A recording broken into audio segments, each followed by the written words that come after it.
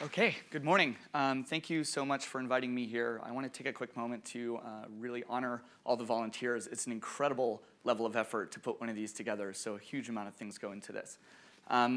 So my name is Nicolas Cary, and it's absolutely perfect that we are here in one of the most famous skyscrapers in the world, surrounded by monuments of capitalism, to discuss the future. And just across the river here, actually, in Tower Hamlets, that's the second poorest borough in the entire UK.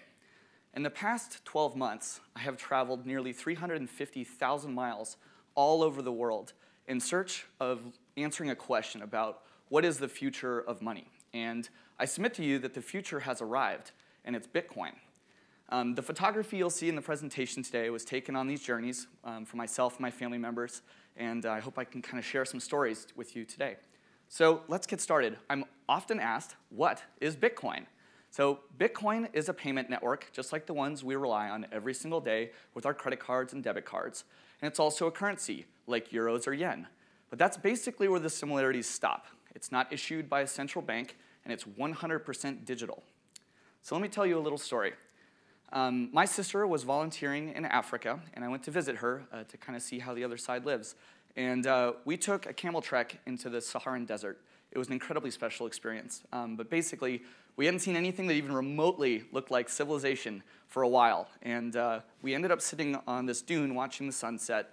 The moon was kind of pulling up over the horizon. There were dung beetles moving along. It was absolutely magical. And our Berber guide that was dressed in this stunning blue jalaba was teaching us about his life. He sells polished geodes for a living, to give you a sense of how he creates economic value. The whole moment, though, was basically ruined when this guy pulled out his smartphone and answered a call in the middle of the desert. And in that moment, I had an epiphany that maybe that he may not know it yet, but with a couple thousand lines of computer code, he could essentially replace all of the banking needs he has and interact and interface with anyone, anywhere in the world. So, the song you're about to hear was inspired by a Hollywood producer that plugged in an amplifier into the Bitcoin network and listened to the sound of real transactions happening.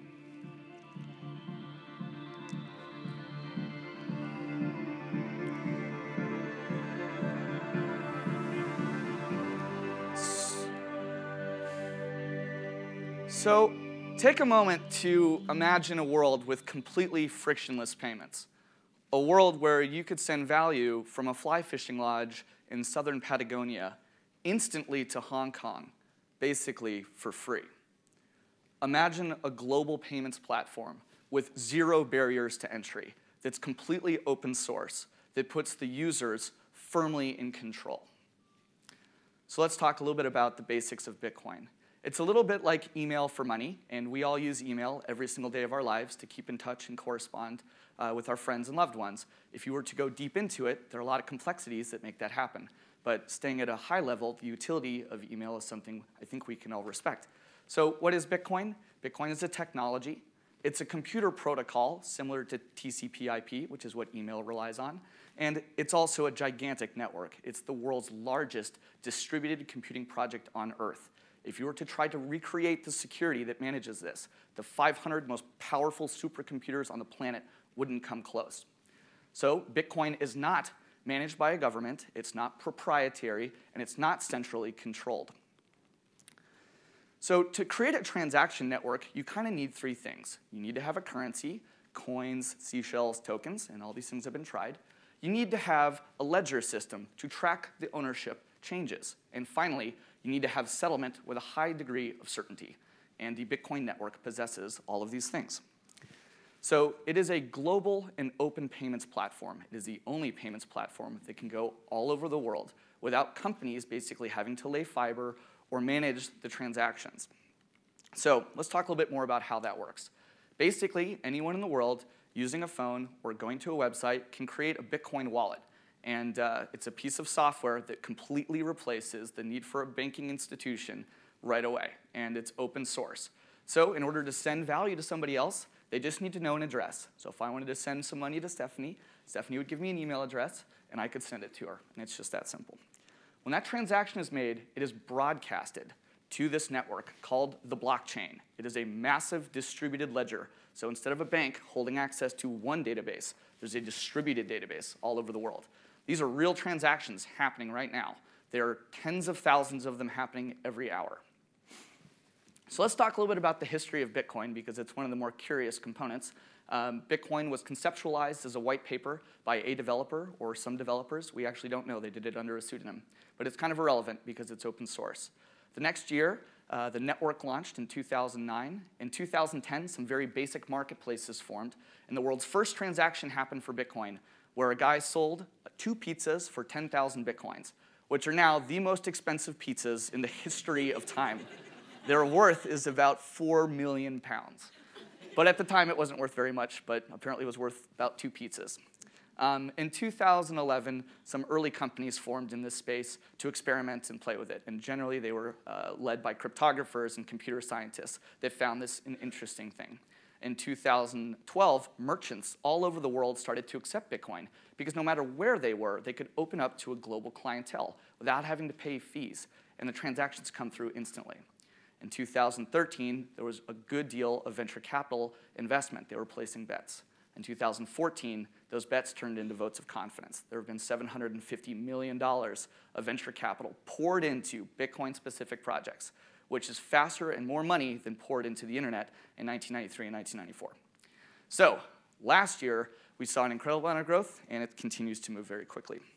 So let's talk a little bit about the economics of Bitcoin. This is really interesting.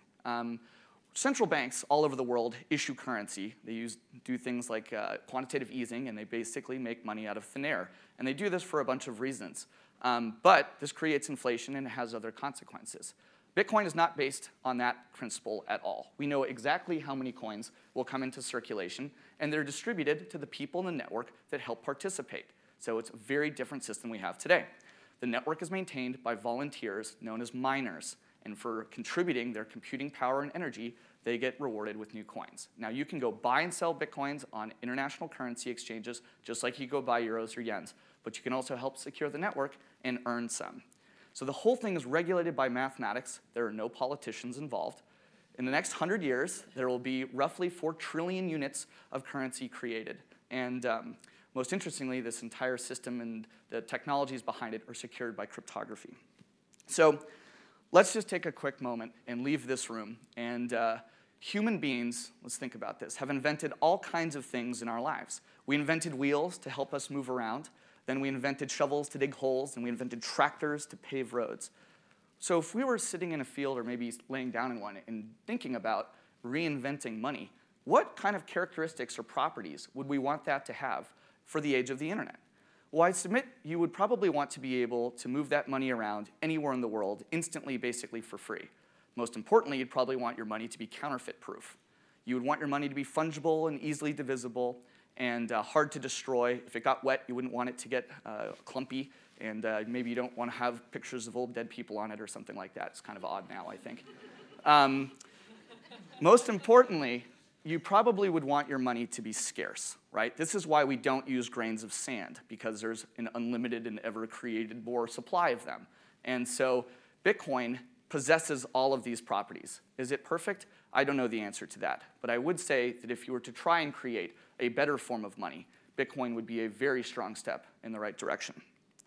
So where are we today? The Bitcoin network processes about 110,000 transactions a day. The whole net worth of the entire cryptocurrency is roughly $3.5 billion. So to put things in perspective, this building is more valuable than blockchain and Bitcoin right now. But hang tight. What you're interested here is the transaction volume that's moving across this network. So every single week, week over week, the number of people that are using Bitcoin to transact with each other grows. And that shows utility. So what? Why are we talking about this? Bitcoin is the world's first scarce digital commodity. It is the only payment system with zero counterparty risk, and it allows people to transact with each other instantly anywhere in the world, nearly for free. So why is this a big deal, though? Last year, there were $7.7 trillion in credit card transactions, and that cost consumers and merchants hundreds of billions of dollars. And that doesn't include the incredible amount of fraud that happened last year, which will continue because credit cards were designed in the 1950s when it needed to be able to pull money out of people's credit. Now, that is incredibly risky on the internet. When a service gets compromised, all of your money can be stolen. So a few weeks ago, I was in Bryant Park, which looks a little bit like this, in New York City. And I was there meeting with one of the wealthiest venture capitalists on Earth. And we were talking about things. And I watched some children throwing quarters into the pond that's in that square. And right behind those children who were making wishes was a homeless man picking up the coins as the children were making dreams and futures. And in that moment, I was sort of astonished again by the juxtaposition of wealth and inequalities. And I've been thinking more and more about this. But the United States, about 20.1% of US households are underbanked, and 8.2% are unbanked. And that's just in the US. Globally, there are 2.5 billion people that have no access to financial services whatsoever. 4 billion don't have credit cards. So what if the parents of 2 young Thai children could have access to a financial network that put them on a better playing field than the hedge fund managers that go to work in these impressive buildings every single day? So let's take a moment to reflect quickly on digital efficiencies. They are impacting every aspect of our lives, and I think we sometimes take them for granted. So I like photography, and I used to have to go develop my photography, right? No one who is born today will ever know what that means. And Kodak is now gone. I used to have to drive to Blockbuster and waste dead gasoline or dead dinosaurs and gasoline and time and hope that the new DVD I wanted would be on release. And now, using any device, I can download any song, any movie I want instantly, basically for free. And we know what happened to Blockbuster. I frequently forget my mother's birthday, and that's a risky thing. Now I've got a reminder. It pops up in my calendar, and I can send her an email wherever I am and avoid some fury, which is always a good thing. So digital DNA is part of our blood now. And whether we are consuming digital content or creating experiences and sharing them, or remembering to send our mother important correspondence, it is really time to think that why can't money be digital too? And so let's not have our head stuck in the sand on this. I want to tell you a story about someone I met that really inspired me last year, and I am going to probably butcher it a bit, but she really did inspire something incredible, which was, her name's Fertesh. She was born in Iran. She had no proof of existence, and she was displaced because of the conflicts.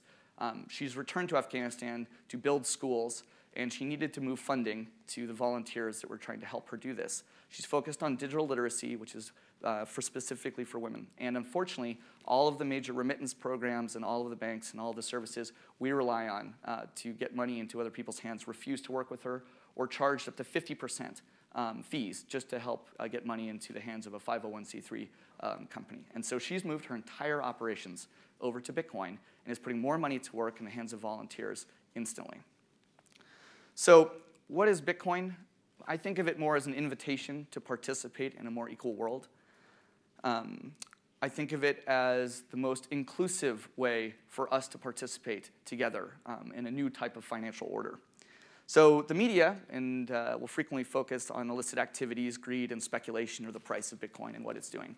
But I'm seeing things in a completely different light, and I want to share some additional stories with you. So this guy's name is Francesco, and his wife is Francesca. He was a flight attendant, and she was a hairdresser, and they moved to Bristol and started a deli. He doesn't know much about computer science or cryptography, and he doesn't really care. He knows that if he accepts Bitcoin and pays his suppliers in Italy in Bitcoin, that he sees efficiencies, and it helps his bottom line. This was a nightclub in South America, in Santiago, Chile. There's a major network filming this. It's the first transaction happening down there on the Bitcoin network. And you've got an American football game on, a football pitch on, and then the Bitcoin blockchain on the right, showing transactions coming in as people are buying drinks and ordering pizza. This is Christine, who has the firm responsibility of keeping the students at that Sorbonne overly caffeinated all year long. She has a famous sign on her little stand that says, "Cash only, Bitcoin preferred. No credit cards." And she's from Canton. So all around the world, university students especially get this. There are hundreds of clubs in the cryptocurrency network that have formed globally. And they meet every single week, and they build software, they integrate it into their campuses, and they're transacting with each other. So whether you were born in the first world or the third, Whether you're a mother sending money back home to your daughter or a father sending wages across a border to his family, Bitcoin is the most important expression of personal empowerment since the internet itself. That's why some guy that started the most famous software company of all time, it rhymes with Microsoft, called it a technical tour de force. A Federal Reserve economist said it's a remarkable technical and conceptual achievement. So when I think about the future, I wanted to imagine a world where it didn't matter what color your skin was, what gender you are, or where you were born. I wanted a world that was inclusive. And for the first time, we now have the ability for everyone to be their own bank. So thank you.